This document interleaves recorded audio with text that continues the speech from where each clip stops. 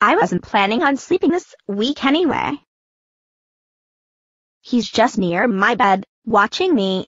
With that scary smile, he whispers, "Go to sleep," he slowly said, keeping his eyes locked on me. I was too scared to look away till he disappeared. I stayed still with my breath holding.